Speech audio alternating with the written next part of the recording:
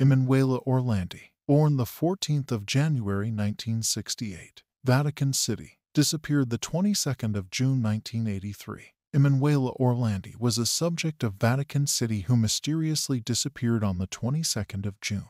19 sightings of Orlandi in various places have been reported over the years, including inside Vatican City, but all have been unreliable. Emanuela was the fourth of 5 children of Ercole and Maria Orlandi. Her father was an employee of the Vatican Bank according to some reports, or an employee of the papal household according to others. In any event, the family lived inside Vatican City and the children had the free run of the Vatican Gardens. According to Pietro Orlandi, Emanuela's older brother Orlandi was in her second year at a Liceo Scientifico in Rome. Although the school year had concluded, she continued to take flute lessons 3 times per week at the Tommaso Ludovico da Vittoria School, connected with the Pontifical Institute of Sacred Music. She was also part of the choir of the Church of Sant'Anna dei Palafrenieri in the Vatican. Orlandi usually traveled by bus to the music school. She would get off the bus after a few stops and then walk 180 to 210 meters. On Wednesday, the 22nd of June 1983, Orlandi was late to class. She had asked Pietro to ride on the bus to the class, but he had other commitments. "I've gone over it so many times, telling myself if only I had accompanied her maybe it wouldn't have happened," he recalled decades later. Later that day, Emanuela called home, speaking to one of her sisters. Since then, there has been no trace of the teenager, and Italian investigators have been unable to reach a conclusion about what happened to her. She had explained her tardiness in a telephone conversation with her sister, stating that she said she had received a job offer from a representative of Avon Cosmetics. Her sister suggested she talk it over with their parents before making any decisions. According to some reports, Orlandi allegedly met with the Avon rep shortly before her music lesson. At the end of the lesson, Orlandi spoke of the job offer with a girlfriend, who then left the girl at a bus stop in the company of another girl. Orlandi was allegedly last seen getting into a large, dark-colored BMW. At 15:00 hours on Thursday the 23rd of June, Orlandi's parents called the director of the music school to ask if any of their daughter's classmates had information. The police had suggested waiting because perhaps the girl was with friends. She was officially declared a missing person that day. Over the next 2 days, announcements of the disappearance were published with the telephone number of the Orlandi house in the newspapers Il Tempo, Peace Sera and Il Messaggero. At 18 on Saturday the 25th of June, a phone call was received from a youth who claimed to be a 16-year-old boy named Pierluigi. He reported that he and his fiancée had met the missing girl in Piazza Navona that afternoon.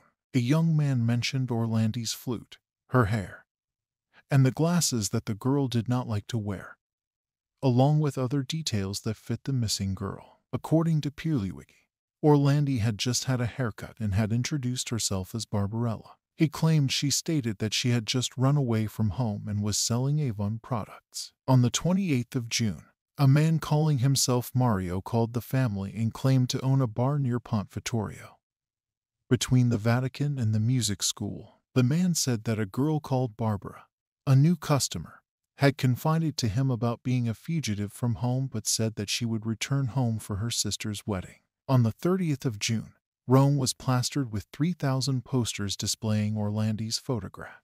On Sunday the 3rd of July, Pope John Paul II, during the Angelus, appealed to those responsible for Orlandi's disappearance, making the hypothesis of kidnapping official for the first time. 2 days later, the Orlandi family received the first of a number of anonymous phone calls. Emanuela was supposedly the prisoner of a terrorist group demanding the release of Mehmet Ali Agca, the Turkish man who shot the Pope in May 1981. No other information was given. In the following days, other calls were received, including one from a man identified as the American, due to his apparent accent, who played a recording of Orlandi's voice over the phone. A few hours later, in another phone call to the Vatican, the same man suggested an exchange of Orlandi for Agca. The anonymous interlocutor mentioned the Mario and Pierluigi of the earlier telephone calls, defining them as members of the organization. On the 6th of July, A man with a young voice and an American accent informed the ANSA news agency of the demand for an Orlandi-Agca exchange, asking for the Pope's participation within 20 days and indicating that a basket in the public square near the Parliament would contain proof that Orlandi was indeed in his hands. These were to have been photocopies of her music school ID, a receipt, and a note handwritten by the kidnapped girl. However, the magistrate who was overseeing Orlandi's case did not believe that there was a credible connection between Orlandi's abduction and the Pope's assailant. On the 8th of July, a man with an alleged Middle Eastern accent phoned one of Orlandi's classmates saying Orlandi was in his hands and that they had 20 days to make the exchange with Agca. The man also asked for a direct telephone line with then Secretary of State Agostino Casserole.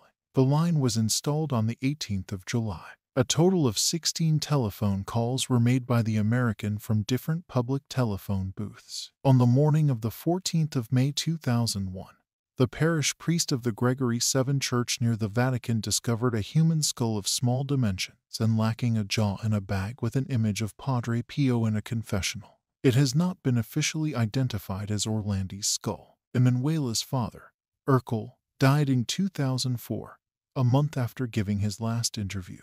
Over the years, a number of theories regarding the motives for the crime have been broached in the Italian press. Orlandi-Agca connection theory. Agca, who once declared that Orlandi had been kidnapped by Bulgarian agents of the Grey Wolves, a Turkish ultra-nationalist, neo-fascist youth organization of which Agca was a member, spoke about Orlandi during a prison interview with Italy's Rai State Television, telling the interviewer that the girl was alive, not in danger, and living in a cloistered convent. He denied any direct knowledge of the girl's fate, though, saying that he had made some logical deductions. With no evidence to support these claims, the case was closed in July 1997. In mid-2000, Judge Ferdinando Impassamato, based on what he had learned about the Grey Wolves, declared that Orlandi, by then an adult, was living a perfectly integrated life in the Muslim community, and that she had probably lived for a long time in Paris. He remains the only supporter of this idea and of the Orlandi-Agca connection.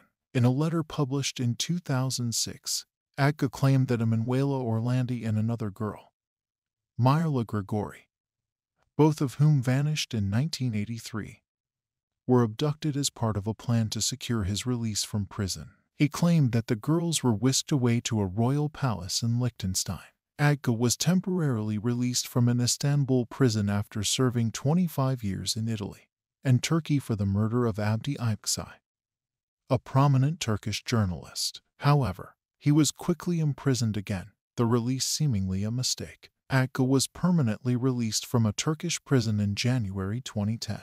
On the 9th of November 2010, Agca was interviewed by state television in Turkey TRT's Cosmic Oda program for the first time since his release the preceding January. In that interview, as well as declaring that the Vatican organized the assassination attempt, he claimed that Orlandi was kept as a prisoner by the Vatican and was then living in a Central European country as a nun in a Catholic monastery. He added that Orlandi's family could see their daughter whenever they liked, but that she was not allowed to leave the monastery. In 2011, the former Banda della Magliana member Antonio Mancini implied that Orlandi's kidnapping was one of a number of strikes that the gang was making against the Vatican in order to force the restitution of large amounts of money it had lent to the Vatican Bank through Roberto Calvi's Banco Ambrosiano. On the 14th of May 2012, Italian police opened the tomb of gangster Enrico De Pettis and took DNA samples.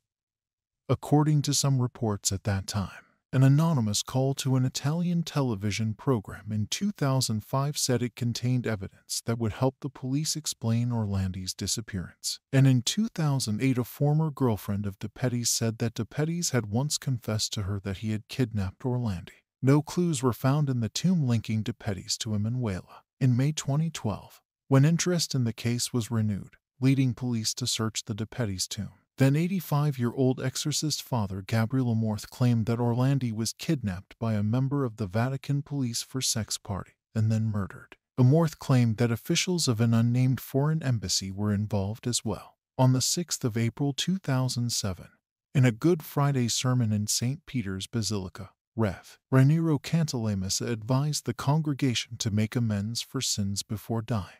He said, "Don't carry your secret to the grave with you." This provoked speculation that he was suggesting someone at the Vatican held information about Orlandi's disappearance. Vatican spokesperson Rev. Federico Lombardi issued a statement that detailed Vatican cooperation with civil investigators over the years and said the Church had no objection to the opening of the De Petty's tomb, which was then being discussed. It said, "As far as we know, there is nothing hidden, nor are there secrets in the Vatican to reveal on the subject. To continue to assert it is completely unjustified.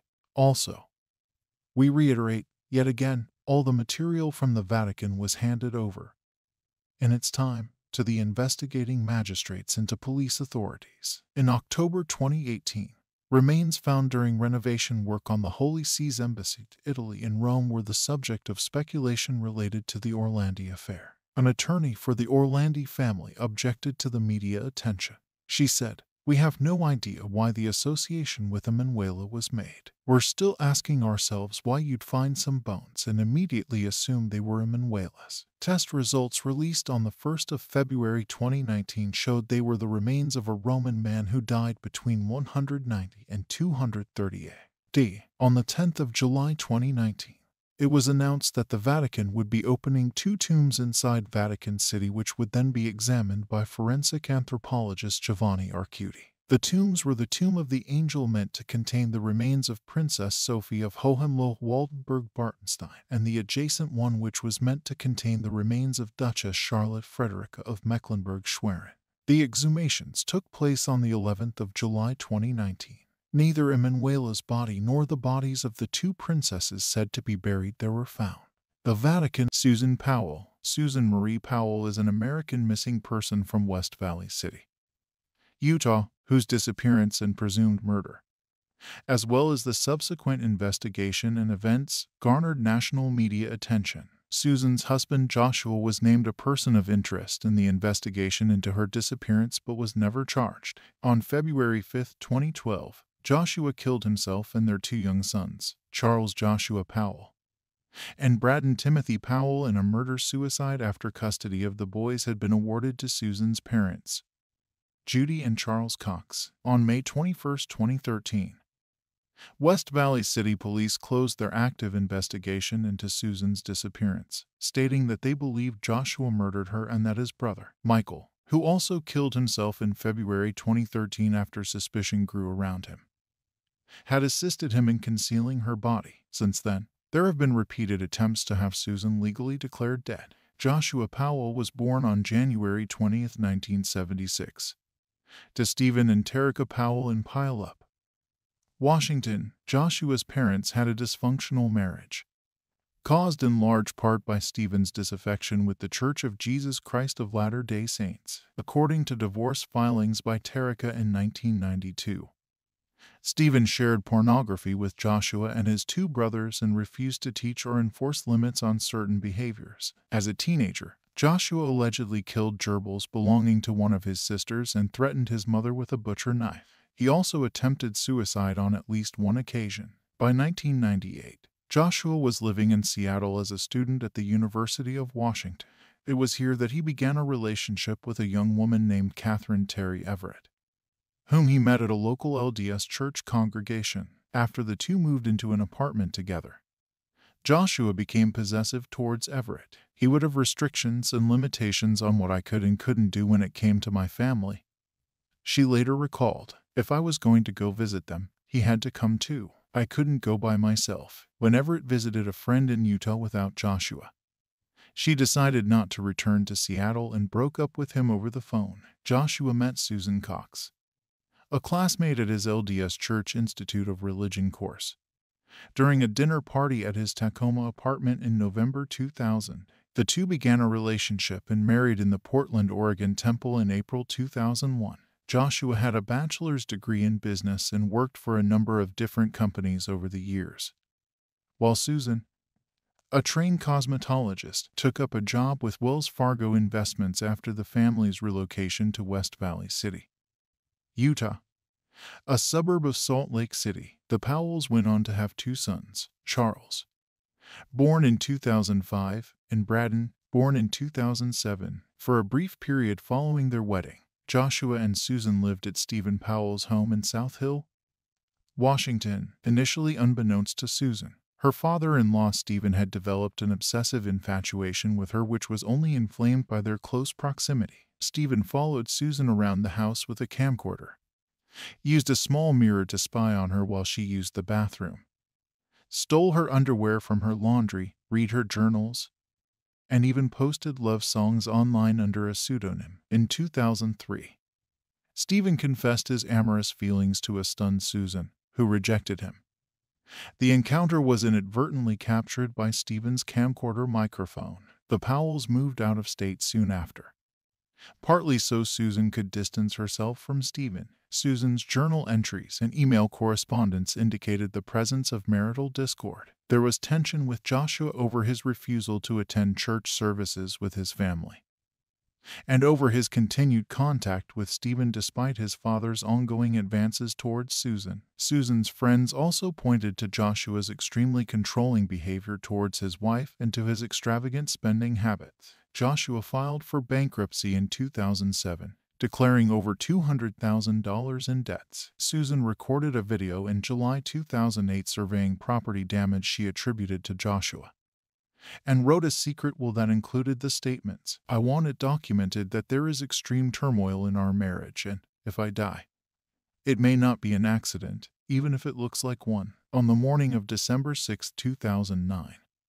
Susan, Charles, and Braden attended church services. A neighbor visited them at home in the afternoon, leaving at about 5 p.m. This was the last time Susan was seen by someone from outside the Powell household. At first, the entire Powell family was reported missing on December 7th by relatives. Joshua's mother, Terica, and sister, Jennifer Graves, went looking for the family at their house shortly after being informed that the children had not been dropped off at daycare that morning. They called the police when they failed to make contact with Joshua and Susan. The police broke into the house, fearing that the family were victims of carbon monoxide poisoning. They found no one inside, but noticed 2 box fans blowing at a wet spot on the couch. Susan did not show up at her job on December 7th. Her purse, wallet, and identification were all found at the house. Her cell phone was later found in the family's only vehicle, a Chrysler Town and Country minivan, that Joshua had been using. Later that day, at about 5 p.m., Joshua returned home with the 2 boys and was taken to the police station for questioning. He claimed he had left Susan sleeping at home shortly after midnight on December 7th, and had taken his boys on a camping trip to Simpson Springs in western Utah. Police visited Simpson Springs on December 10th, but found no evidence of the campsite that Joshua had described. They also found it suspicious that Joshua would take his young boys out camping in blizzard conditions after midnight when he was scheduled to go to work at his job just hours later. Joshua had not told his boss that he would not be coming into work that day, and explained to police it was because he had thought it was Sunday rather than Monday. Upon searching the Powell residence on December 9th, investigators found traces of Susan's blood on the floor, life insurance policies on Susan for use $1.5 million, and a handwritten letter from Susan expressing fear for her life. DNA test results, released in 2013, matched one blood sample with Susan, while another sample was determined to have come from an unknown male contributor. In August 2012, West Valley City Police released documents showing that Joshua took actions that were regarded as highly suspicious following Susan's disappearance. Joshua liquidated Susan's retirement accounts, canceled her regularly scheduled chiropractic sessions, and withdrew his children from daycare. He had also previously spoken to coworkers about how to hide a body in an abandoned mineshaft in the western Utah desert. Police interviewed the couple's elder son, Charlie, who confirmed that the camping trip Joshua described took place.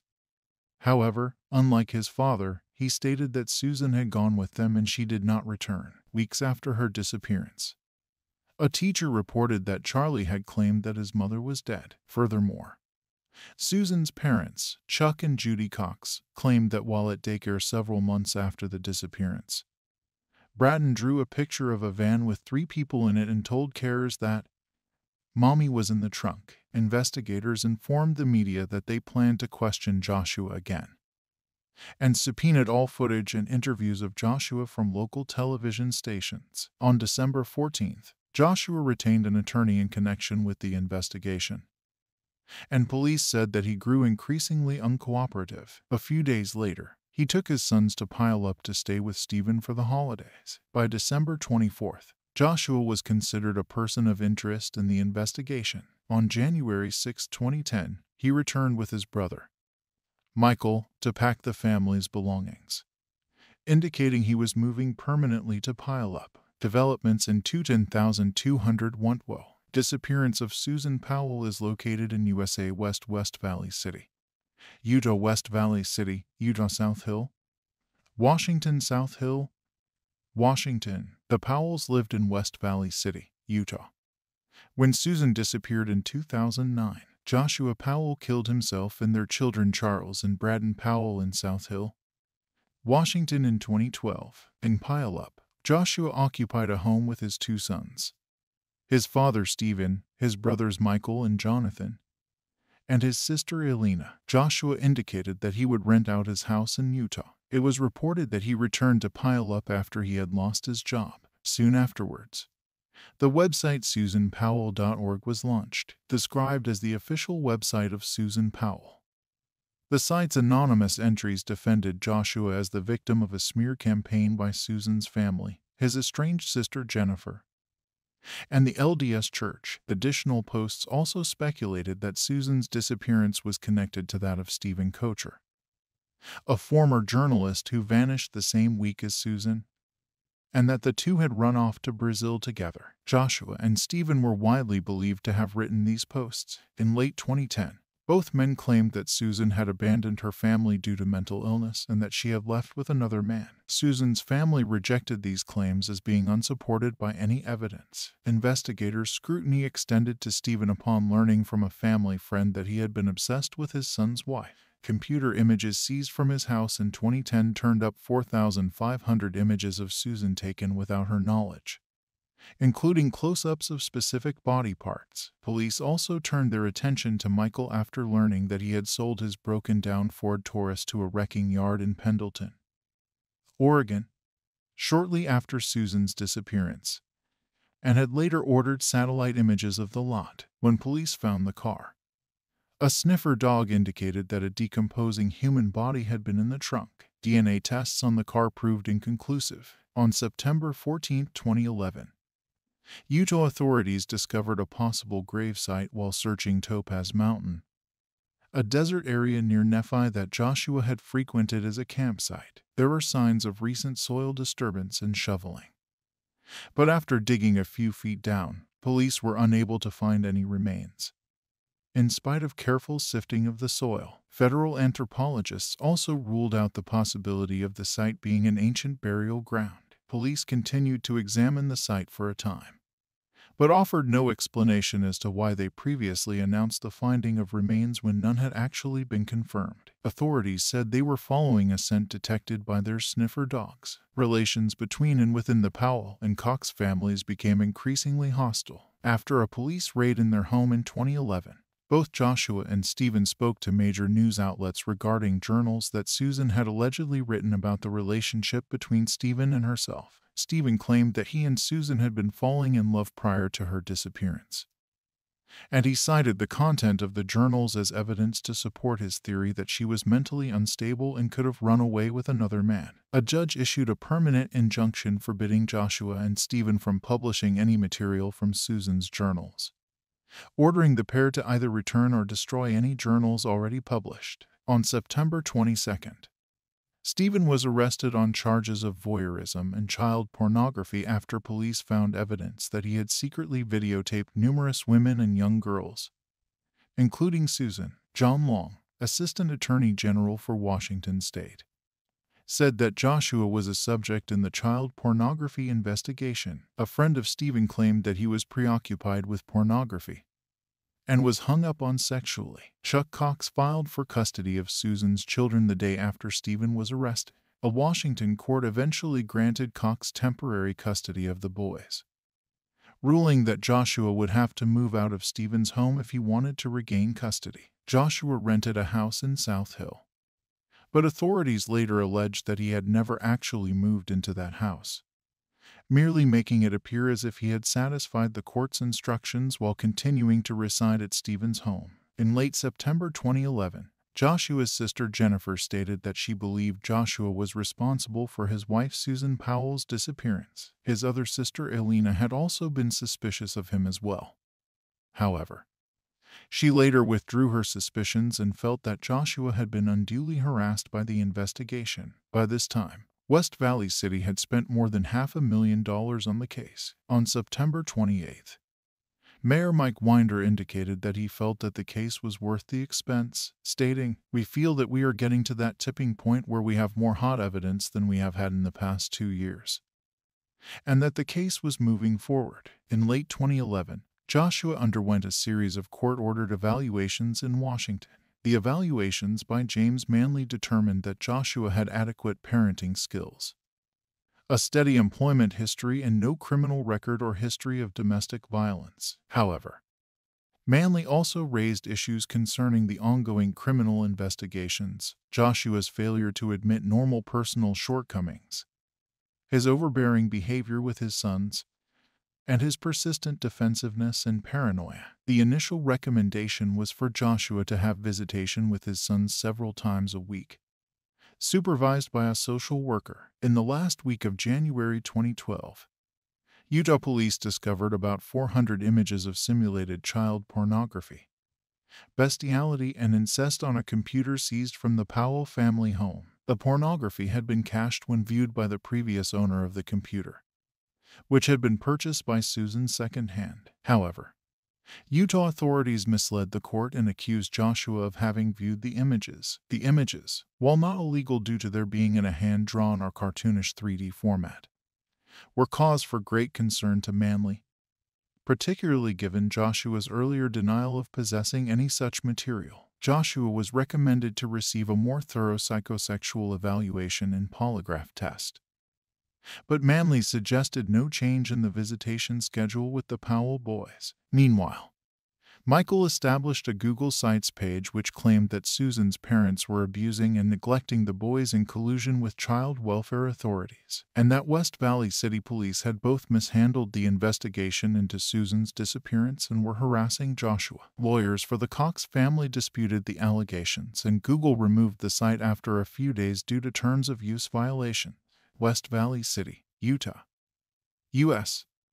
On February 5, 2012, social worker Elizabeth Griffin Hall called 911 after taking Charlie and Braden to a supervised visit at Joshua's house in South Hill. Hall, who was supposed to monitor the visit between Joshua and the boys, reported that he grabbed them and would not let her through the door. Soon thereafter, the house exploded, killing Joshua and the 2 children. Local authorities treated the case as a double murder-suicide, saying that the act appeared to have been deliberate. When authorities notified Stephen, who was in jail, he didn't seem very upset by the news, but was angry towards authorities who notified him. 2 weeks later, Stephen invoked his Fifth Amendment right not to answer questions regarding Susan's disappearance. Cox and others have stated they believe that Stephen knew what actually happened to Susan. Stephen was convicted of voyeurism charges in May 2012 in a trial which largely skirted the issue of Susan's case. After a relatively brief investigation, officials confirmed that the explosion had been deliberately planned. The official cause of death for Joshua and the 2 boys was determined to be carbon monoxide poisoning, though the coroner also noted that both children had significant chopping injuries on the head and neck. A hatchet was recovered near Joshua's body, and investigators believe that he attacked the boys with it before being overwhelmed by smoke and fumes. The fire investigation also found 2 5-gallon cans of gasoline on the premises, as well as evidence that gasoline had been spread throughout the house. Friends and relatives of Joshua told authorities that he had contacted them by email minutes before the incident to say goodbye. Some of them, including his local bishop, received instructions for finding his money and shutting off his utilities. Records also showed that Joshua had withdrawn $7,000 from his bank account and had donated his children's toys and books to local charities the day before the incident.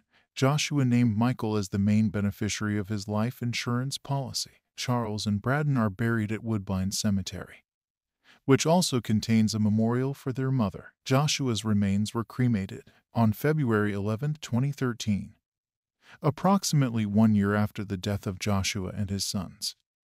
Michael killed himself in Minneapolis, Minnesota, where he had moved for graduate school. He jumped from the roof of a parking garage. Police had questioned Michael several times in 2012 after discovering his abandoned Ford at the Oregon wrecking yard. Michael was evasive about why he left the car at that location. Utah authorities have since said they believe that Joshua and Michael were accomplices in the murder of Susan. In a February 2013 interview, Manley, who had conducted the 11,201 WO evaluations of Joshua for Washington authorities, acknowledged his suspicions that Joshua was involved in his wife's disappearance. However, he did not mention these suspicions in his report because they were beyond the scope of his duties and because Joshua had not been charged with any wrongdoing. On May 21, 2013, West Valley City Police announced that they had closed the active investigation into Susan's disappearance. Joshua's sister, Jennifer, wrote a memoir with co-author Emily Clausen about the Powell family's tumultuous history. The memoir was published in June 2013 as A Light in Dark Places. Jennifer was inspired to write the book, she says, to help other people to recognize abuse in either their own relationships or relationships around them, because it's not always completely apparent. In March 2015, Chuck Cox won a protracted court battle with Terica and Elena Powell over control of Susan's estate. Terica and Elena had sought to have Susan declared legally dead to collect life insurance, but Cox ultimately gained full control of the estate. The Cox family also sued Washington's Department of Social and Health Services, claiming that the agency prioritized Joshua's parental rights over the safety of the boys and facilitated their deaths. While a lower court initially ruled against the Coxes, the United States Court of Appeals for the Ninth Circuit reversed this ruling and allowed the case to proceed to trial in January 2019. Susan's family also pressured state lawmakers in Washington and Utah to pass bills that would restrict or block visitation rights for parents being investigated for murder. Stephen Powell was released from prison on July 11, 2017, after serving a total of 7 years following his voyeurism and child pornography convictions. He died of natural causes in Tacoma, Washington, on July 23, 2018. In 2019, the Cold podcast disclosed that the incestuous cartoon porn found by Utah police was not Joshua's, nor even came from his computer. The pornographic pictures were found to be on a computer that actually belonged to Susan, and that the pornography had been viewed by the computer's previous owners, from whom she had purchased the used computer secondhand. Cold declined to identify the original owners of the computer because no criminal charges have been filed against anyone related to the images. Susan remains a missing person, but given the fates of her sons, it is widely believed that she was murdered by her husband Joshua. There are calls as of March 2018 to have her declared dead, with the cause being homicide. In October 2018, the Crime Junkie podcast covered the case in one of its episodes titled Murdered. The Powell family, Dave Cawley, a reporter for KSL News Radio in Salt Lake City, began a podcast on the Susan Powell case in November 2018. The podcast, titled Cold, offers evidence and information from the case that has never before been made public, such as voice and video recordings, interviews, and more. On February 10, 2021, a TV series development deal for the Cold podcast was announced. In December 2018, Investigation Discovery premiered an 85-minute documentary titled Susan Powell and 499 Murder Mystery. A documentary titled The Disappearance of Susan Cox Powell premiered on Oxygen in May 2019. The two-night special was touted to be the definitive account of the investigation, revealing Stephen Powell's never-before-seen videos that were seized by police when he was arrested. The documentary included interviews with many who have never spoken out publicly, including Joshua Powell's sister Elena. In July 2019, the Morbid podcast discussed the case in its 82nd episode, The Tragic Case of Susan Powell. Mini Morbid. In December 2019, The podcast And That's Why We Drink discussed the case in their 152nd episode. Greg Olson and Rebecca Morris covered the story in their book If I, the story in their book If I, the story in their book If I. Heather Elvis, on December 17, 2013. Heather Elvis of Carolina Forest, South Carolina, United States, went out for a first date with a man that ended when he dropped her off at her apartment the following morning at 1:15 a.m. At 1:44 a.m., Elvis called her roommate, Brianna Worrellman, who was visiting her family, to tell her how the date had gone. The date had been Elvis' attempt to move on after a relationship with Sidney Murr, a repairman she had met through her job at a local restaurant. That had ended 2 months earlier. The girls' conversation lasted approximately 10 minutes. Worrellman had advised Elvis against returning Sidney's calls and cautioned Elvis not to do anything rash and to get some sleep. Elvis' cell phone activity ends that day around 6 a.m., and she has not been seen or heard from since that morning. According to some accounts, Elvis' disappearance had been a result of Murr's wife, Tammy, learning of her husband's affair. She sent Elvis several confrontational text messages, but denies any role in her disappearance. Phone records show that Elvis and Sidney's phones were used to call each other several times in the early hours of December 18th.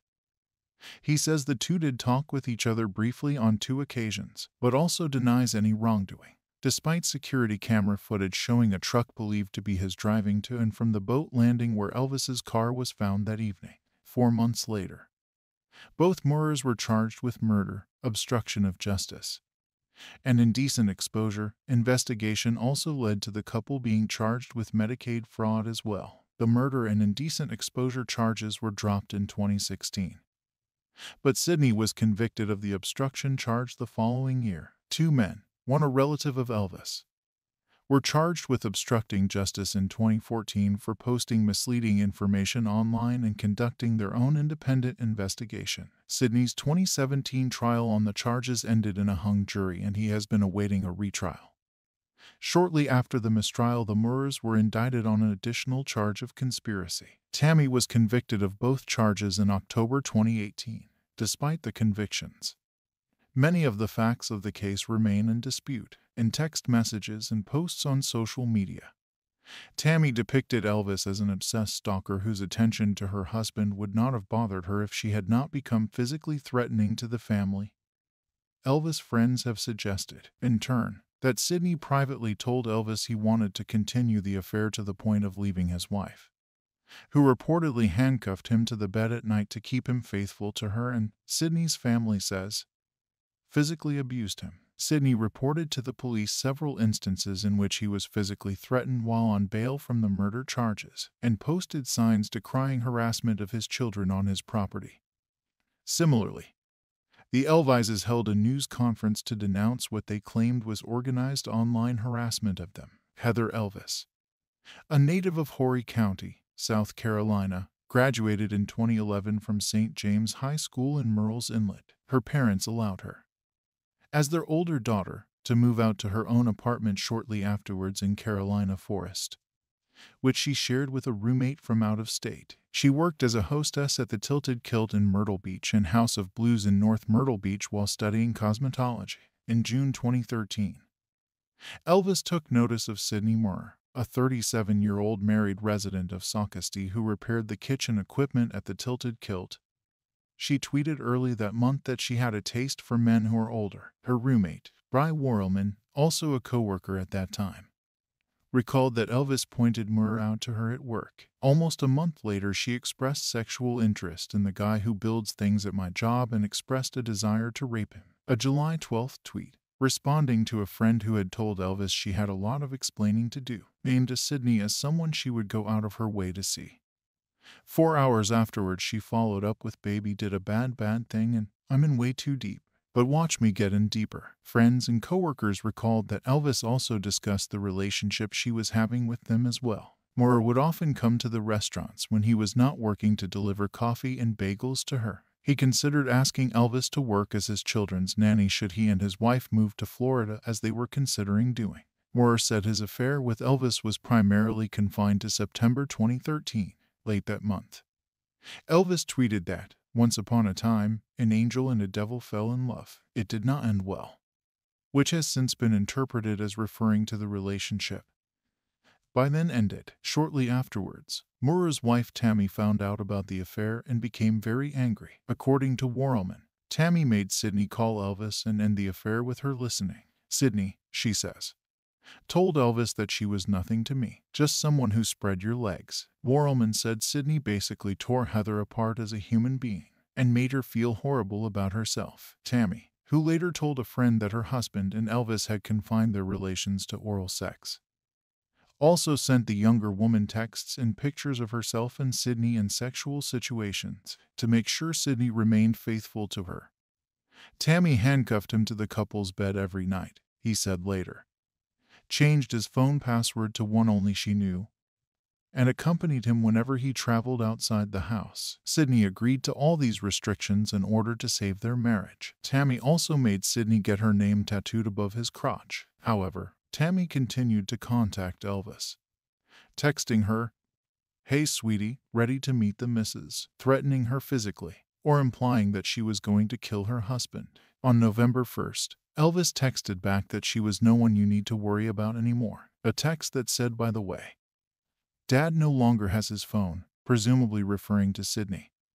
Drew a period in response from Heather, her only other direct response to the many messages she received from Tammy. Tammy also tried to get Elvis fired from her job at the Tilted Kilt, calling the restaurant regularly and telling them her husband would stop repairing their equipment as long as Elvis continued working there. At one point, Sidney reportedly managed to begin texting Elvis again, telling her that his wife had not objected to the affair itself, since she also had a lover, but to his lying about it. Elvis asked him when he would have his phone back, and he said the relationship was over. She agreed, but said she wanted Tammy to stop calling the Tilted Kilt. "I lost hours today because they sent me home after she kept calling," she wrote at one point. On November 5th, when Elvis last saw Sidney, she retweeted a joke by comedian Daniel Tosh that seemed to be indirectly referencing the affair. "Hey married fellas, you can either cheat on your wife or murder her. Never both. That's when you get caught." The couple, and their 2 children, left South Carolina to drive to Disneyland for a vacation on November 19th. They returned on December 11th. At the time of the Moorers' return, Elvis, according to her friends and family, was moving on from the affair. She had gotten a job at a beauty parlor in downtown Myrtle Beach, starting just before Christmas, which she was eagerly anticipating, and resolved, along with Worrellman, to begin attending church regularly. However, Elvis had put on weight, and coworkers at the Tilted Kilt noted that her uniforms had gone up 3 bra sizes. Elvis was concerned she had become pregnant, possibly by Sidney. Her manager at the Tilted Kilt said she had taken 1 pregnancy test, which came back as error. On the night of December 17th, Elvis went on a first date with another man, Stephen Scaraldi, starting at 10 p.m. He drove her around in his car looking at residential Christmas lights in the area. They later drove to the parking lot of the Inlet Square Mall, where he taught her how to drive his manual transmission vehicle. Elvis sent photos of herself using the stick to her father and Worrellman. Scaraldi dropped Elvis off at her Carolina Forest apartment around 1:15 a.m. EST. He is the last person known to have seen her. 20 minutes later, a call was placed from a payphone to Elvis's cell phone, lasting 5 minutes. Shortly afterwards, Elvis called Worrellman, who was then out of state visiting her family for the holidays. Elvis said that Sidney had called, telling her he was planning to leave his wife, and asked her to meet him. Worrellman, who described her roommate as hysterical during the conversation, counseled her not to do so. After 2 minutes, the call was ended. Elvis's whereabouts have not been conclusively established beyond 1:45 a.m. on December 18th. On the evening of December 19th, Elvis's green Dodge Intrepid was found, parked perpendicular to the spaces it was in, at the Peachtree Landing boat launch along the Waccamaw River in Socastee, about 8 miles from her apartment. The car was locked, and when opened, Elvis' phone, keys, and purse were not inside. Calls to her phone went unanswered, and she was not at her apartment nor either of her jobs. Horry County Police began a missing person investigation. Scoraldi, the last person known to have seen Elvis, was quickly cleared. The day after the car was found, a search of the area around the boat landing found no sign of Elvis.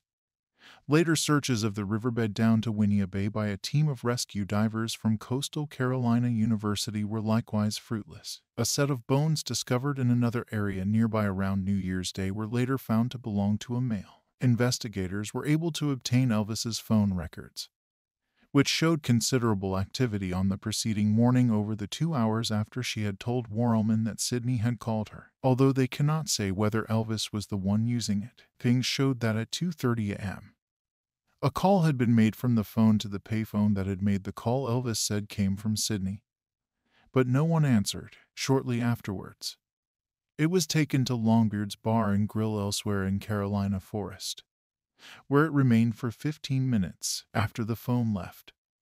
It was taken as far away as Augusta Plantation Drive, whereupon it was returned to Longbeard's for another 15 minutes. At the end of that time period, a call to Sidney's cell phone was placed from it, but was not answered. The phone appeared to be in motion, suggesting it had left Longbeard's. Within 5 minutes it was back at Elvis's apartment, and remained there for another 5 minutes. During that time it called Sidney's phone again, then located at his home, resulting in a 4-minute conversation at 3:37 a.m.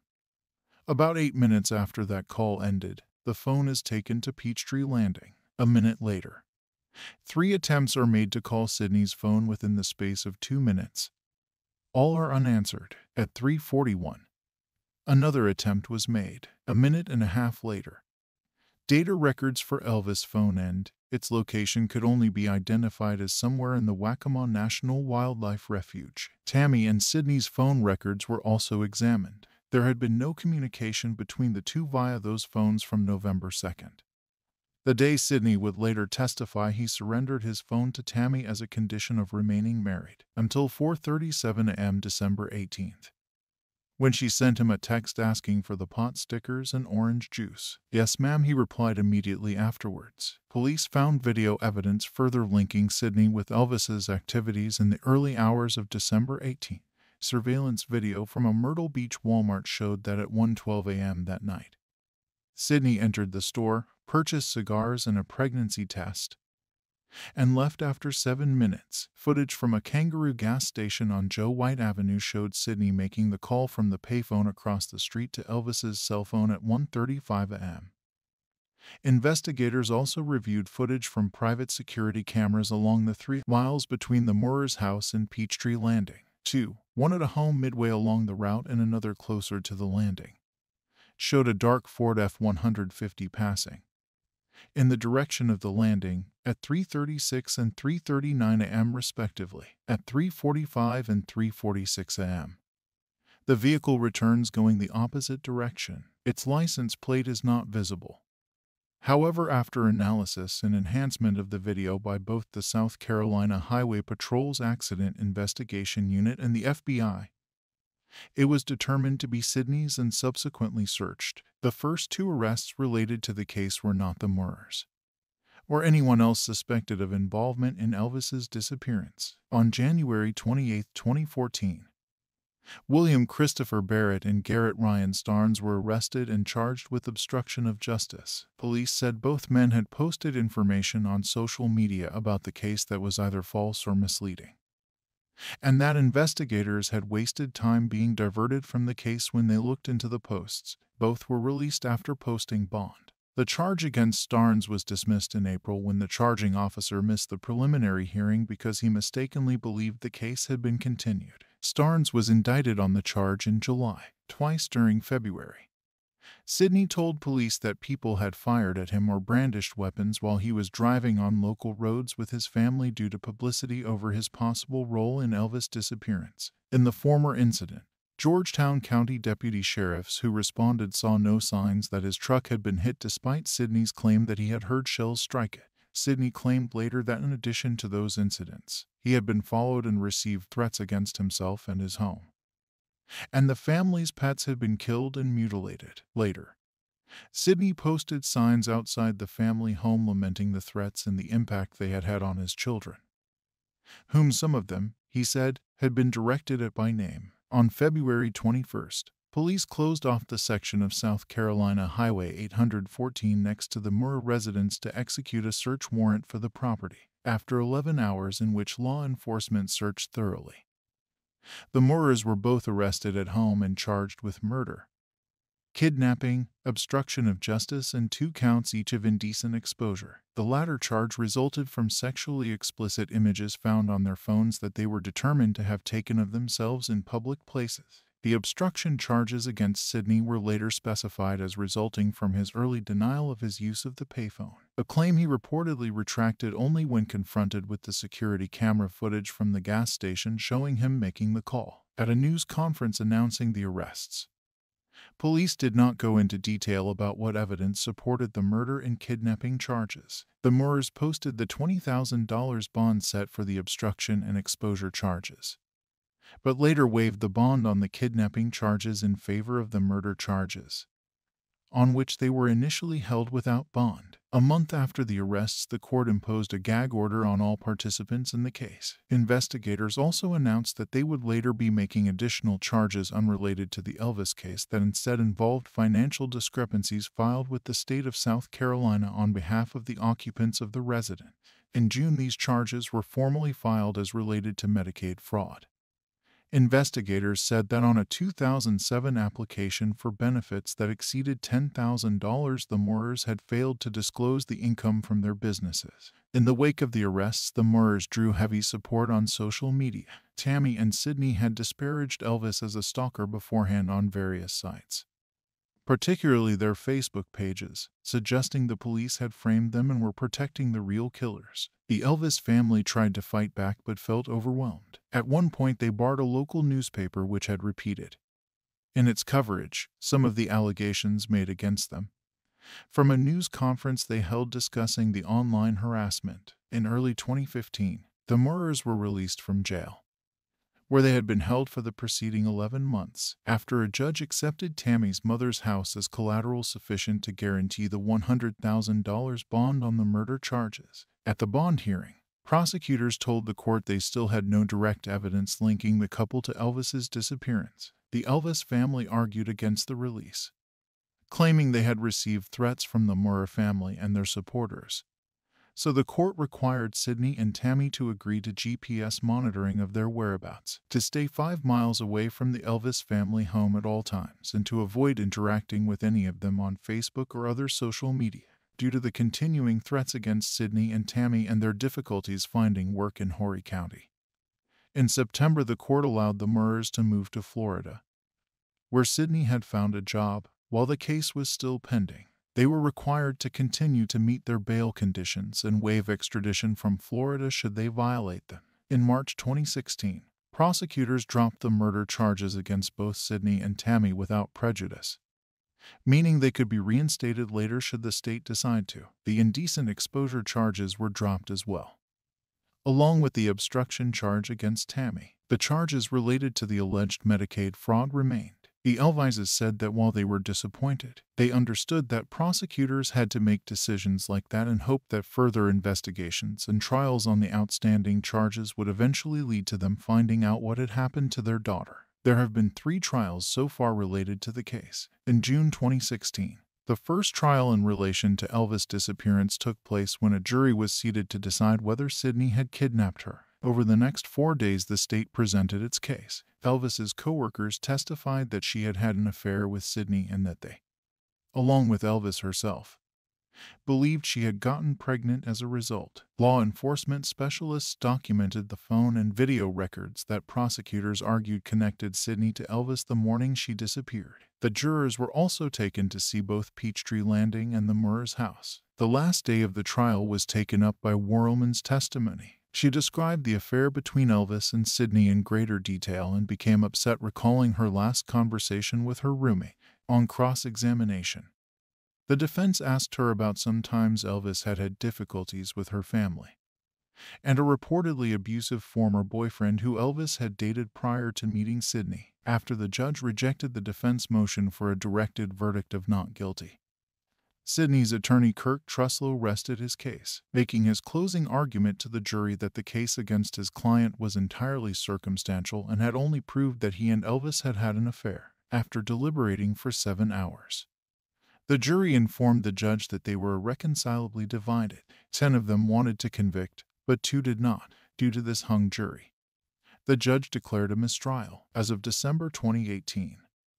A new date for that trial has not been set. Sydney's motion for a change of venue was granted, so when he is retried it will be in neighboring Georgetown County. On the trial's second day, Sydney spoke to a media outlet about the case. After the trial, the judge found him in contempt of court for violating the gag order and sentenced him to 5 months in jail. He was released after 2 due to good behavior. Upon release he spoke again to the media, saying he felt the jury in the trial had not been impartial and that the whole case amounted to malicious prosecution. Court proceedings related to the case resumed over a year later. In late July 2017, a hearing was held to determine whether Tammy had violated the gag order and should be charged with contempt of court. Neither the circumstances that necessitated the hearing nor its disposition were made public. Sydney was tried on the obstruction charge, a rare instance of that charge actually reaching that stage in South Carolina.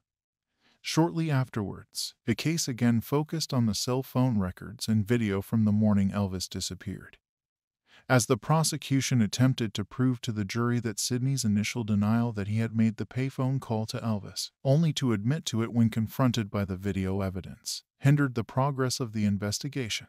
A cousin of Tammy's also testified that at some point after the disappearance, Sydney had shown him something on his phone which indicated that he had known more about the case than he had told police at that point, but did not elaborate in court as to what Sydney had shown him. In a Dateline episode that aired in March 2021, prosecutors revealed that Tammy's cousin was referring to a photograph of Heather in which she appeared to be clearly deceased, with blood on her shirt and scratches on her face. After 3 days, Sydney was convicted. The judge sentenced him to 10 years in prison, the maximum for the offense, with credit for nearly a year of time served over a year earlier. Sydney will likely be paroled long before serving the full sentence, although his first application, in November 2018, was unanimously denied. As of October 2018, he is being held at Lee Correctional Institution. Truslow said he would appeal, since as the offense is largely a matter of common law in South Carolina rather than statutorily defined. He felt it was so vague and overbroad as to be unconstitutional when applied to his client in this case. I also believe it is obvious that much more of the trial had to do with the underlying allegations, he said. While Sydney had indeed lied to the police, he claimed it did not seriously hinder their investigation, and accused prosecutors of just trying to put somebody away, just so can say put somebody away. In April 2018, a grand jury indicted Sydney and Tammy on a single count of conspiracy to kidnap. The first time in the case charges had been brought that way. Prosecutors would not elaborate on the specifics of the charges, citing the standing gag order.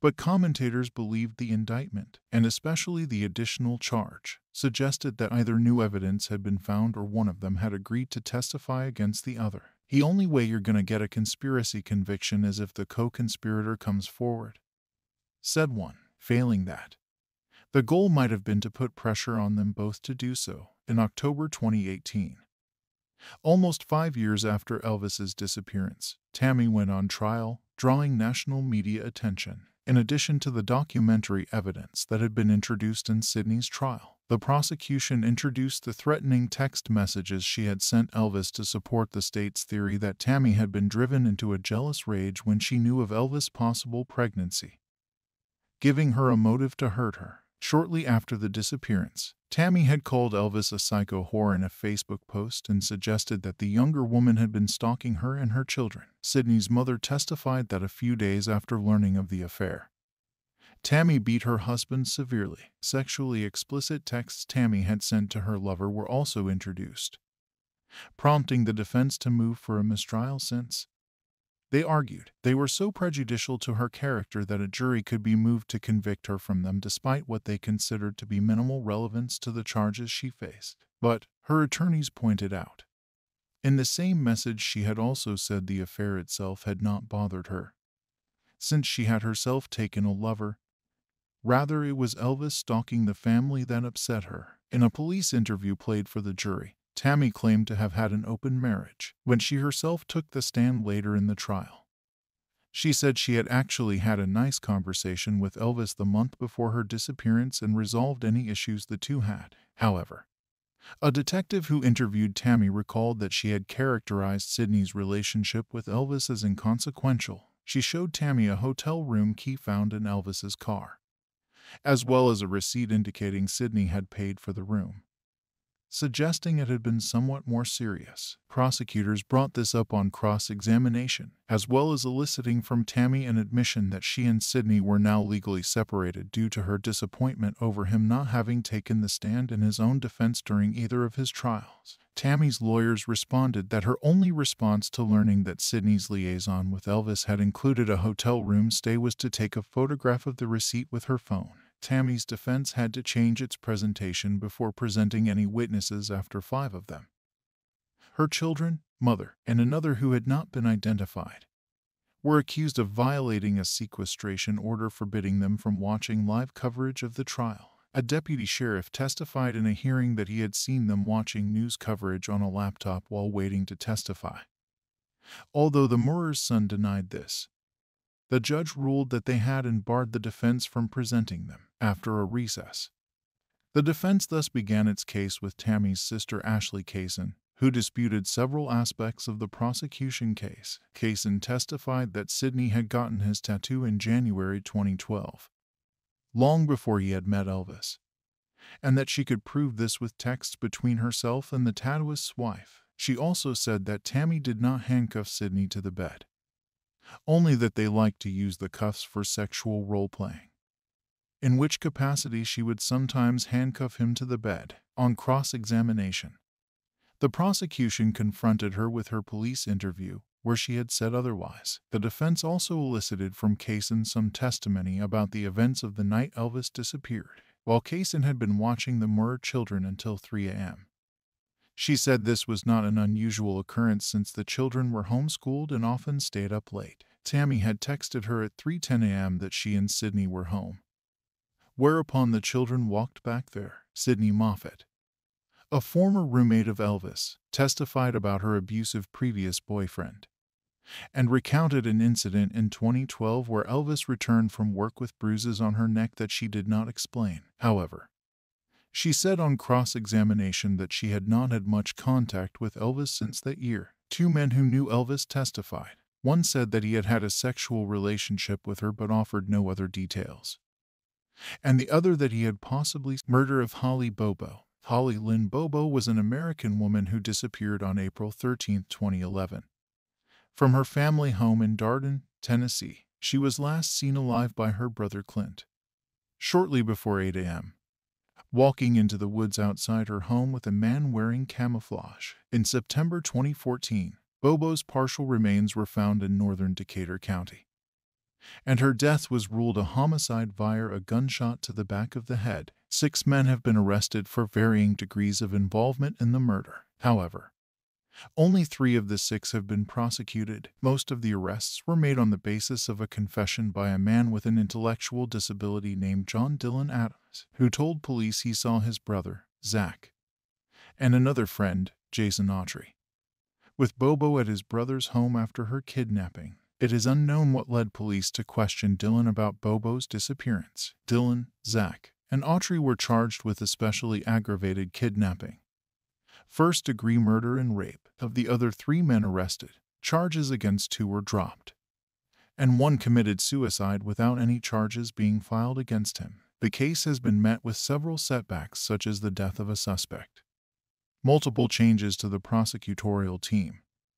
and disputes with the Tennessee Bureau of Investigation. The prosecution has been heavily criticized for its refusal to produce evidence against the defendants, missing multiple discovery deadlines, and for making frequent changes to the charges against the defendants with little explanation. The TBI even briefly withdrew its services to the entire district after the prosecutor accused the agency of compromising the case by proceeding so slowly that the culprits were always one step ahead and that TBI was leaking information, possibly covering up evidence. Defense attorneys reported they still had yet to receive a bill of particulars detailing the case against their clients and the results of forensic testing done on evidence from the case over a year after the arrests were made, and filed motions to dismiss charges on the grounds of silence or stonewalling. The arrests took place in early 2014.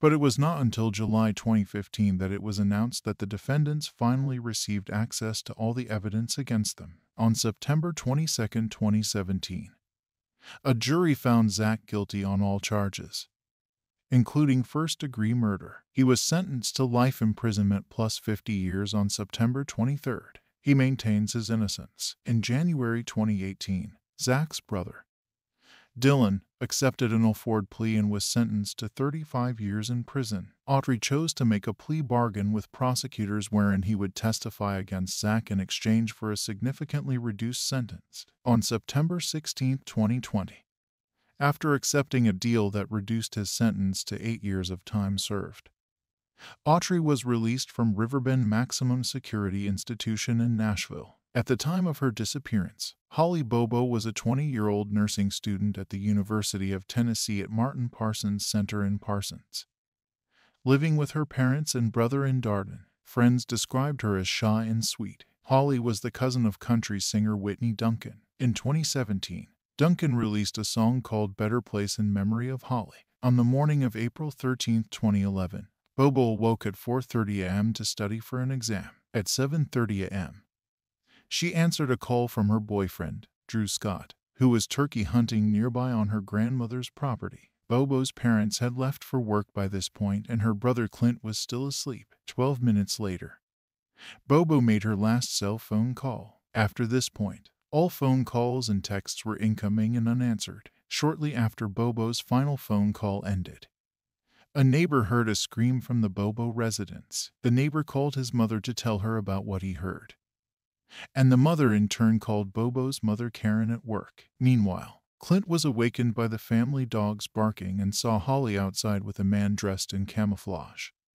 It appeared to be Holly kneeling down and Drew. They looked like they were kneeled down, facing each other in the garage, and they were talking back and forth. Holly sounded very upset and heated. He was doing much of the talking, and she would answer back and things like that. I couldn't make out hardly any of the words. The only words I could make out from here were Holly saying, "No, why?" Clint said that he believed the couple were breaking up. At some point, Karen called home and spoke to Clint. I said, "Clint, that's not Drew. Get a gun and shoot him." Clint reportedly replied, "You want me to shoot Drew?" Still believing the man was Holly's boyfriend, Karen called 911. But because she was calling from work, she reached the dispatcher for the wrong county. At home, Clint looked outside again and saw the man walking with Holly into nearby woods. At this point, he noted that the man was larger than Scott. Clint tried to call his sister's cell phone as well as Scott's cell phone, but neither call was answered. When Karen called her house again,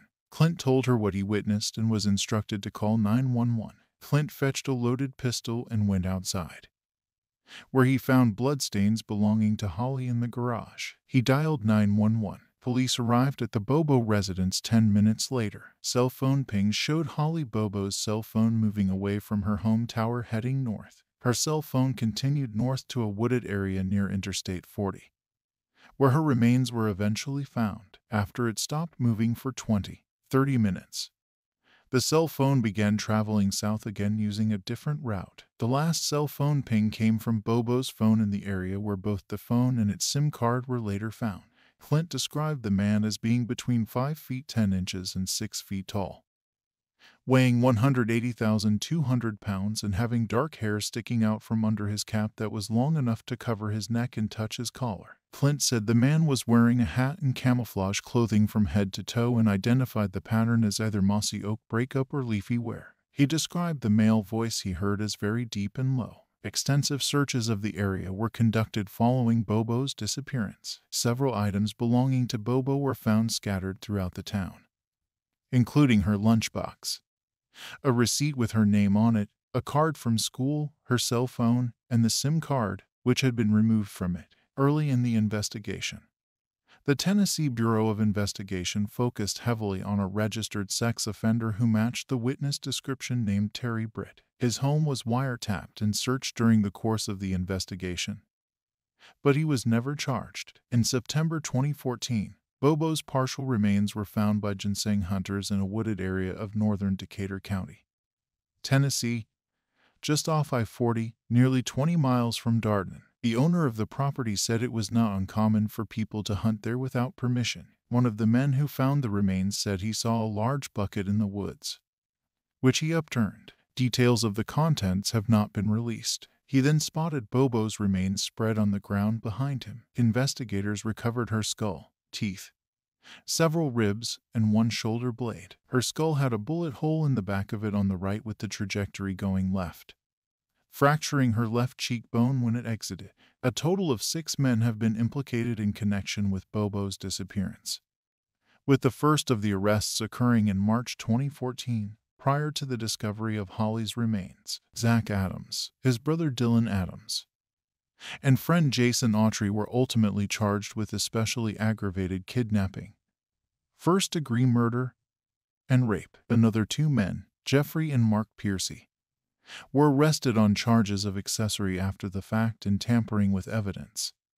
However, charges against the Piercy brothers were dropped. Another man, Shane Austin, committed suicide. It is unclear what initially led law enforcement to suspect these men, but the investigation began with the arrest of Dylan Adams on unrelated weapons charges. Following this arrest, he told police that he witnessed Bobo alive with his brother at Zach's home following her abduction. An affidavit for a search warrant states that Dylan told authorities that on April 13, 2011, he went to Zach's residence to get his truck. Dylan reportedly observed Holly Lynn Bobo sitting in a green chair in the living room wearing a pink t-shirt, with Jason Wayne Autry standing just a few feet away. He also told police Zach was wearing camouflage shorts, black cut-off sleeve t-shirt, and a pair of green Crocs shoes. Dylan also said that Zach told him he had raped Bobo and videotaped it. The alleged videotape has not been found. Dylan later recanted the confession and alleged that he was coerced, but his confession led to the arrests of Zach Adams, Jason Autry, and Shane Austin. Many of the details contained in the confession were eventually found to be inconsistent with the known evidence, and the narrative presented later in court was vastly different. In early 2017, it was announced that Jason Autry had agreed to testify against Zach in exchange for leniency. In 2014, District Attorney Matt Stowe said he and the TBI were still actively looking to bring criminal charges against additional people, although he declined to name the parties or the charges. Shane Kyle Austin was initially offered immunity in exchange for information regarding the location of Bobo's body. Phone records indicate that Austin was in contact with Adams several times on the day of Bobo's abduction, and police believed that Austin helped dispose of the body. The agreement was withdrawn after Austin was unable or unwilling to lead them to the body, and the district attorney released a statement saying that Austin has not been completely truthful, forthcoming, and cooperative as to any and all aspects of this investigation. In April, Austin's attorney filed a complaint against the state asking for an immediate and permanent injunction preventing the state from charging Austin. Austin was found deceased in February 2015 while in custody at the Henderson County Sheriff's Department located in Lexington, TN, while being held on unrelated previous charges of theft and burglary. He had committed suicide. Austin's attorney blamed the suicide on the continual threats of prosecution as well as the witch hunt style of investigation, where they relied on rumors instead of evidence. His attorney insists he had nothing to do with the murder and cooperated fully with police. In July 2014, Jeffrey Piercy and his brother Mark Piercy were arrested and charged with accessory after the fact and tampering with evidence. They were arrested on the basis of allegations made by Jeff's former roommate Sandra King, who alleged that in May 2014, Jeff showed her part of a video showing Adams assaulting Bobo, who was tied up and crying. She told police that she watched only a small clip and did not see the sexual assault. Police arranged for King to make a recorded call to Jeff where she told him over the phone that video of Holly. "If it had been you, I would have watched it," to which he replied, "I know." King alleges that Piercy's brother Mark shot the video. Both brothers deny that a video existed, and Jeff Piercy denies knowing the other men who have been arrested for the crime. Jeff claims that he was unable to hear Sandra during the phone conversation and that his ex-wife's name is also Holly. Police have analyzed over 20 phones but have not found any video. Charges against both men were subsequently dropped, and the narrative described at Zach Adams's trial did not include any mention of involvement by the Piercy brothers. In September 2017, Zach Adams was the first to go on trial. The prosecution's case was largely circumstantial, as there was no DNA or other forensic evidence tying him to the murder. Jason Autry, the state's key witness, testified to a series of events that was drastically different from those in Dylan Adams' confession. Autry testified that he was not involved in the abduction himself, but that he went to Austin's home to buy drugs,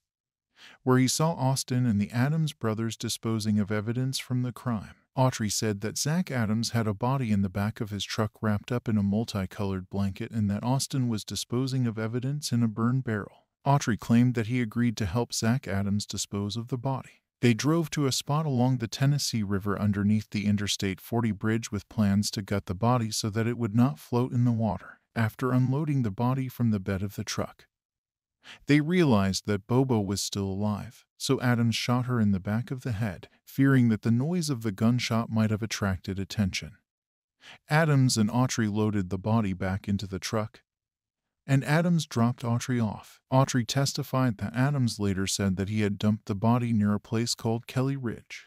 The narrative presented at trial was that Austin and the Adams brothers went to the Bobo residence to teach Clint Bobo to make methamphetamine, an allegation that Bobo denies. Holly Bobo came out of the home screaming and hollering, and the men then abducted her. The prosecution alleged that Austin was the man whom Clint Bobo had described as walking into the woods with his sister, as he was the only one of the men who was close to the size of the man he had described. The three men were alleged to have raped Holly Bobo in a local barn owned by the grandmother of both Austin and Autry. 2 pieces of paper belonging to Holly Bobo, a receipt and a note card, were found on the road where Austin lived. The receipt was found 75 feet from his driveway. The prosecution also presented other pieces of circumstantial evidence linking Zach Adams to the murder, including that he drove a white truck. A neighbor of the Bobo family had seen a white truck driving rapidly on the morning of the murder. A number of other witnesses testified that Adams made statements implicating himself in Bobo's disappearance. Adams' then-girlfriend Rebecca Earp testified that he said he would tie me up just like he did Holly Bobo and nobody would ever see me again. Zach Adams also allegedly threatened his brother after his arrest that he would put him in a hole beside her if he didn't keep his mouth shut. A gun, listed as an Arminius Model HW532 caliber Smith & Wesson long revolver, was introduced into evidence by the prosecution. A local man, Victor Dinsmore, led police to the gun, claiming that Austin and Autry sold him the weapon in exchange for drugs. The gun was reportedly found underwater. Forensic tests on the weapon failed to find any DNA or fingerprints, and prosecutors were unable to link the gun to the case with ballistics tests. On September 22, 2017, a jury found Zach Adams guilty on all charges, including first-degree murder, especially aggravated kidnapping and aggravated rape. On September 23, 2017, he was sentenced to life in prison without parole and 2 consecutive terms of 25 years for both the kidnapping and rape convictions. On January 18, 2018, John Dylan Adams pleaded guilty to charges of facilitation of first-degree murder and especially aggravated kidnapping. He was sentenced to 15 years for facilitation of first-degree murder and 35 years for especially aggravated kidnapping. Those sentences are set to run concurrently, meaning he will serve 35 years without parole. Dylan entered an Unsolved plea, a type of guilty plea in which the defendant does not admit to the criminal act and maintains his innocence, but concedes that the prosecution's case may result in a guilty verdict. Despite confessions from Autry, Austin, and Dylan Adams, all men arrested for the crime have vehemently denied involvement in the disappearance at some point and have accused the state of coercive tactics. Early in the case, Autry claimed that investigators tried to get him to testify falsely against Zach Adams. The family of Dylan Adams, who is mentally disabled, claimed that Hay kept him up all night, would not give him anything to eat or drink, and finally he said, "What do you want me to say?" According to family members, Dylan has some ability to read but cannot perform other tasks such as telling time, and they believe that Dylan is being manipulated. At the trial for Zach Adams, it was alleged that the state used unethical investigatory techniques to coerce a confession from his brother. In 2014, Dylan Adams was arrested on federal gun charges that would have ended in a lengthy prison sentence. The prosecutor, who was also handling the Bobo case, arranged a no-jail plea deal on the condition that he go live with a retired police officer, Dennis Benjamin, whom Dylan did not know. 5 weeks later, Benjamin called 911 to report that he had someone in his home who wanted to confess to the murder of Holly Bobo, despite the fact that this confession led to the arrests. Much of what Adams confessed to did not match the evidence. Dylan Adams' mother claims that there was extensive coercion in his interrogation. In this statement, Dylan is trying to tell his story as to what happened. And you've got this TBI agent saying, "Don't you mean this? Don't you mean it happened like this?" And, "No, Dylan, it went down like this." And you can honestly tell at point that Dylan, Icon is his mother, he gave up. He's like, "Okay. If that's what you said, okay." Jeffrey Piercy also claims the statements regarding his involvement were fabricated by King to assist her son, who is serving a long prison sentence. "I have been upfront and honest about everything. I have willingly given them everything. Take it. I mean, it's there," he said. "My heart goes out to the Bobo family. It could have very well been one of my kids. For someone to give them false hope, and that's exactly what's been done to them," he said. "But for the justice system to just haul someone in and destroy their whole life, I mean, there's no sense in that at all." At Zach Adams' trial, his defense contended that he was 100% innocent. The defense alleged that Autry concocted a story in exchange for a reduced sentence, and that although some of his story seemed to be corroborated, he had access to all of the details through discovery. The defense also pointed to the fact that cell phone pings did not follow the path that Holly Bobo's cell phone took, and that none of the men matched the witness description given by Clint Bobo. The Adams brothers and Autry were all too tall and were either too slim or too heavy to be the abductor. Austin was the correct weight and height, but Bobo described a man with dark hair that covered his neck. Austin had short red hair. Former TBI agent Terry Dickhughes, who had been the lead investigator on the case, testified for the defense. He told the jury that he ruled the men out early in the case because Austin passed a polygraph. Their alibis checked out, and cell phone records put Zach Adams and Holly Bobo several miles apart during the critical time frame. According to a defense expert, Adams and Bobo's cell phones were in separate sectors during nearly the entire time frame of the abduction. The cell phones came into the same sector only at about 9:10 a.m.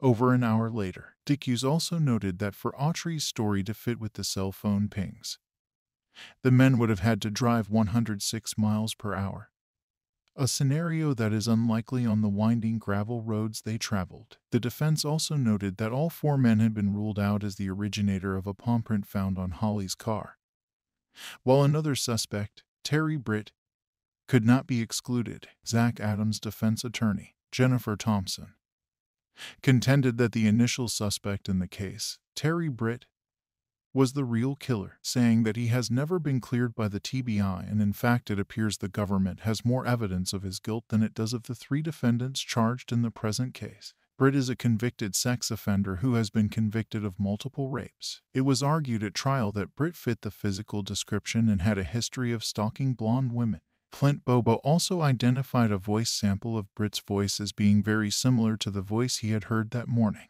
Dickhughes testified that Britt had fabricated an alibi. Britt told investigators that his wife stayed home from work that morning to help him install a bathtub.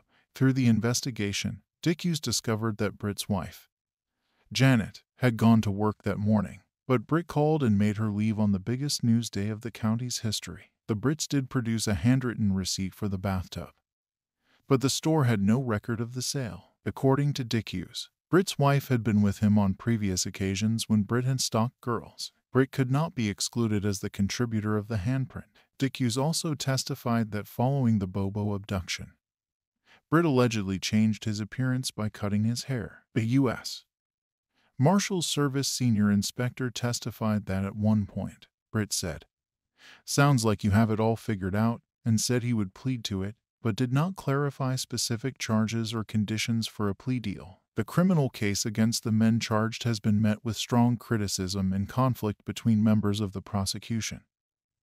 Complicating the investigation, District Attorney Matt Stowe was elected to office in the summer of 2014 following the arrests, and stated that he believes he was elected in part due to skepticism regarding the arrests and questions over whether enough evidence exists against them to obtain a conviction. Wanted another set of eyes on this Holly Bobo case. They weren't happy with everything that was coming out of there, and I think that they wanted someone else to take a look and someone else to say, "We know what's going on." In the fall of 2014, Jason Autry's attorney, John Herbison, accused the prosecutor of arresting the defendants without probable cause as an unethical investigatory technique, then adding and dropping charges strategically before hearings to avoid having to produce evidence against the defendants. In October 2014, when evidence tampering charges were dropped against Dylan Adams just days after he was charged with rape, Herbison said, "If those reports are correct, it means that they're just playing games." Herbison said, "They charged him with something less serious in order to keep him locked up. And then when it comes time to answer questions about the charge, they dismiss that and charge him with a more serious charge in circuit court, where he's not entitled to a preliminary hearing." He also noted the state's similar treatment of Mark Piercy to avoid hearings. In August 2014, the state failed to arrange transport for Piercy to the courthouse, causing the hearing to be rescheduled for September. But just prior to the new hearing, the charges against him were dropped with the explanation given that Piercy was facing unrelated federal charges and they were being forced to wait to proceed with the state charges. Herbison said the laws regarding the charges would not preclude the state charges. If the state is claiming that is the case, the prosecutor is either ill-informed or being disingenuous, he said. Charges were never reinstated in the case against his brother, Jeff, was similarly dropped. Zach Adams's attorney, Jennifer Thompson, repeatedly said that evidence was not turned over to the defense. For example, in 2014, Matt Stowe made a statement that because Holly was menstruating at the time of her abduction, there was a lot of DNA evidence in Zachary Adams's Decatur County home. No DNA evidence was ever turned over to the defense or produced at trial. She also said that the medical examiner referred to materials that were never given to her. On December 17, 2014, 9 months after Zach Adams's arrest, Judge Creed McGinley chastised prosecutors for delays in the case and for the state's failure to turn over evidence to the defense. "I am absolutely out of patience with these cases not moving," he said.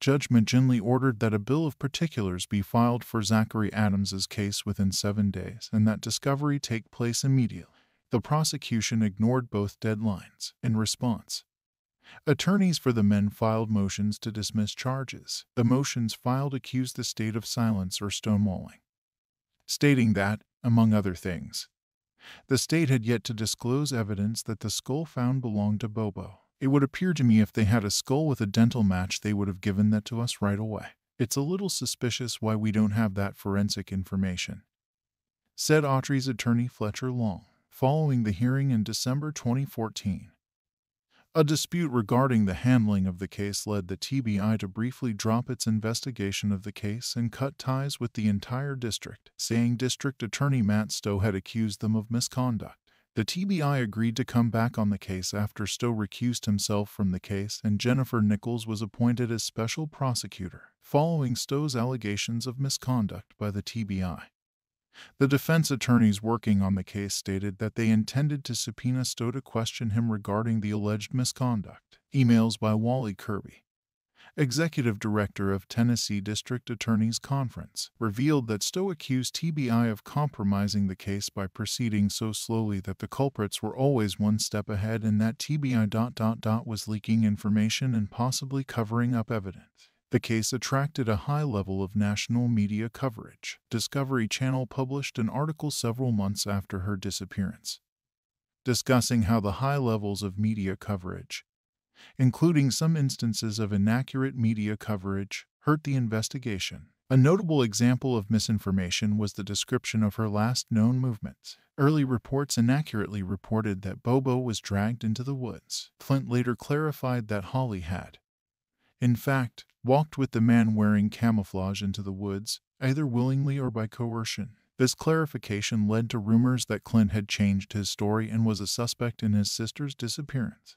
Whitney Duncan defended him in an April 17 Twitter statement, stating that he was innocent and not a suspect in the case. Some early sources also erroneously reported that the skull was found on property owned by Zach Adams's family. Her body was found 10 miles away from Adams's property on land owned by the Tubbs family. Police received scores of erroneous tips from the public, including a number of psychics, making it difficult for police to identify important leads. On September 29, 2017, the ABC network aired an investigative journalism segment, Justice for Holly Bobo, on its primetime television program 20/20, Kidnapping of Shannon Matthews. On the 19th of February 2008, Shannon Louise Matthews, a 9-year-old girl, was reported missing in Dewsbury, West Yorkshire, England. The search for her became a major missing person police operation which was compared to the disappearance of Madeleine McCann. Shannon was found alive and well on the 14th of March 2008 at a Batley car house belonging to 39-year-old Michael Donovan.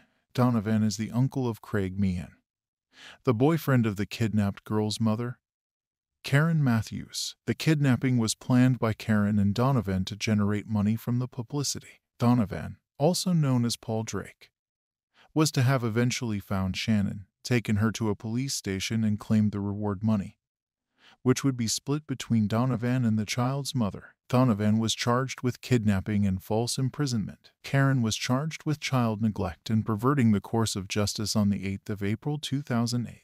Their joint trial at Leeds Crown Court commenced on the 11th of November 2008 and concluded on the 4th of December with both defendants found guilty. They were both given 8-year prison sentences. Meehan was convicted of possessing child pornography which was discovered on his computer during the investigation, but had nothing to do with the kidnapping.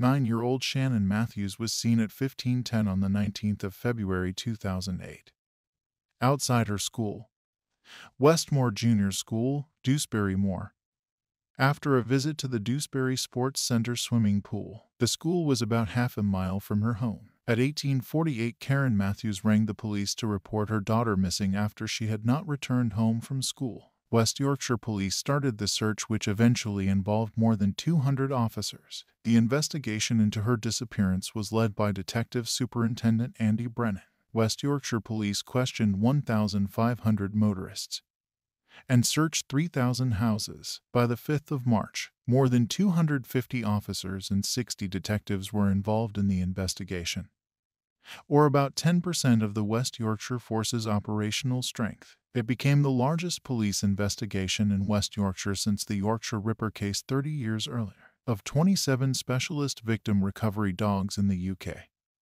16 were involved in the search. The Sun newspaper offered a reward of £20,000 for information leading to Shannon's safe return. It was increased to £50,000 on the 10th of March, by which time she had been missing for 20 days. A business in Huddersfield, 9 miles from Dewsbury, offered £5,000. West Yorkshire Police created a web page, Missing Shannon Matthews Appeal, and on the 7th of March, released a photograph of Shannon on the website. The police released the recording of the 999 call made by Karen reporting the child's disappearance. An official website, Help Us Find Shannon, including the Shannon Matthews Appeal, was launched on the 11th of March. Both websites were removed after Shannon was found. A comparison was drawn between publicity given to the disappearance of Madeleine McCann and the much lower level of publicity for Shannon.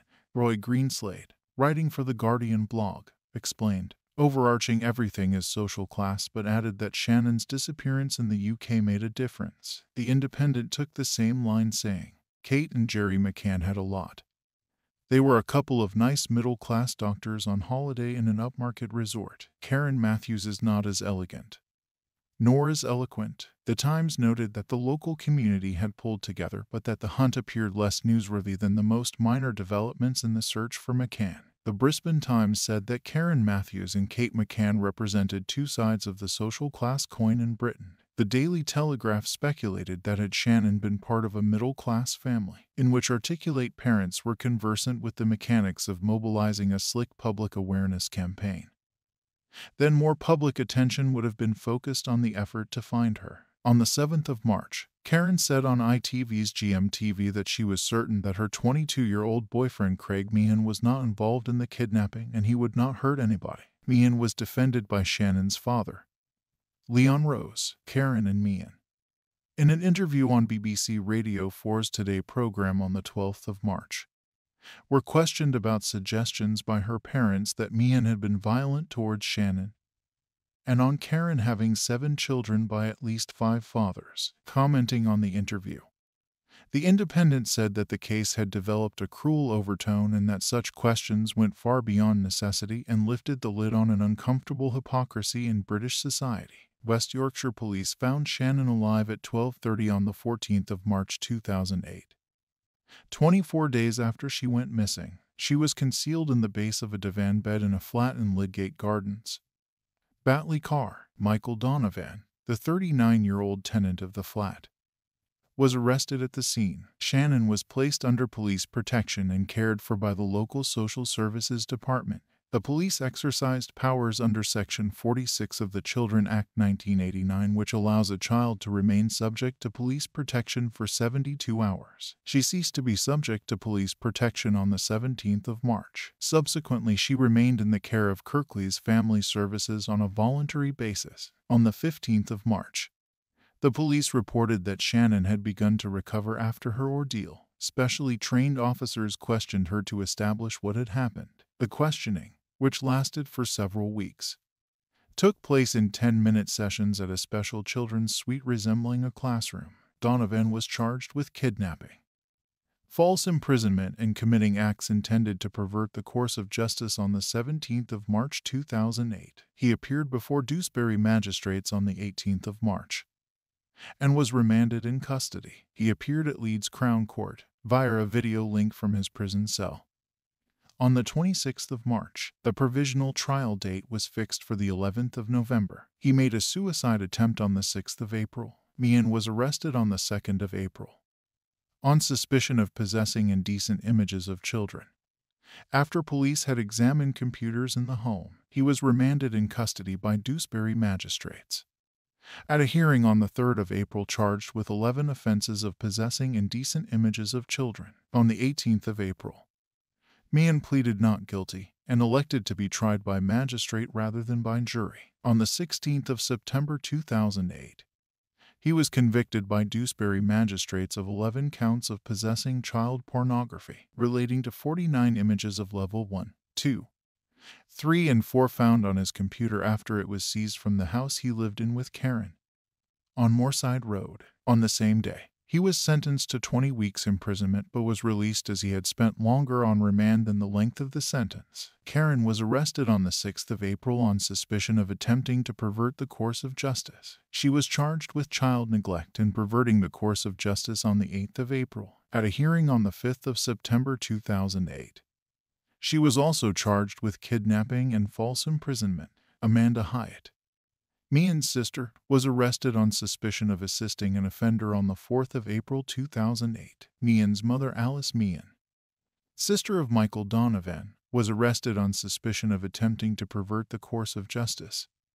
On the 4th of April, Hyatt and Alice Meehan were released on police bail on the 4th of April but were rearrested with Meehan's sister Caroline on the 10th of April and held on suspicion of perverting the course of justice before being released on bail. Hyatt and Alice Meehan were later released without charge, although Hyatt was jailed the following year in an unrelated conviction for benefit fraud. On the 8th of April, the police announced they were investigating approaches to the Madeline's Fund for money to assist the search for Shannon. Karen Matthews was remanded to face trial alongside Donovan in November 2008.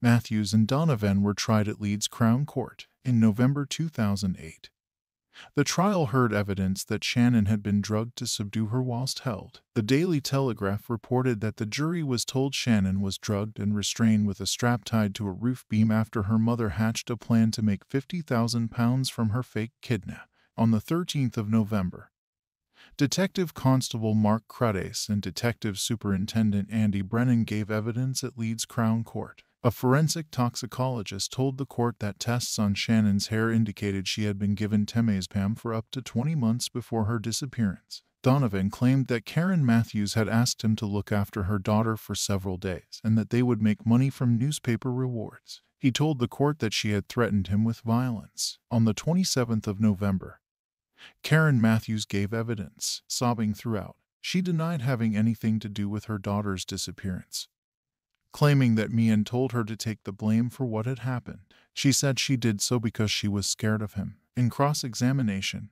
Julian Goose QC said that she had told police a total of 5 versions of the story and accused her of telling lie after lie after lie. On the 4th of December 2008, Karen Matthews and Michael Donovan were found guilty of kidnapping, false imprisonment, and perverting the course of justice. The plan had been for Donovan to release Shannon at Dewsbury Market, drive around the corner to discover her, then take her to a police station and claim the £50,000 reward. This would be split between Donovan and Karen Matthews. On the 23rd of January 2009, both were sentenced to 8 years in prison by Mr. Justice McCammon. Karen Matthews was released in April 2012 after serving half her sentence. Donovan had already been released. She reportedly moved to the south of the country where she is believed to be volunteering in a Christian charity shop, having turned to Christianity. But after having been photographed by the press while in her probation house, she has since changed her identity completely. During the trial,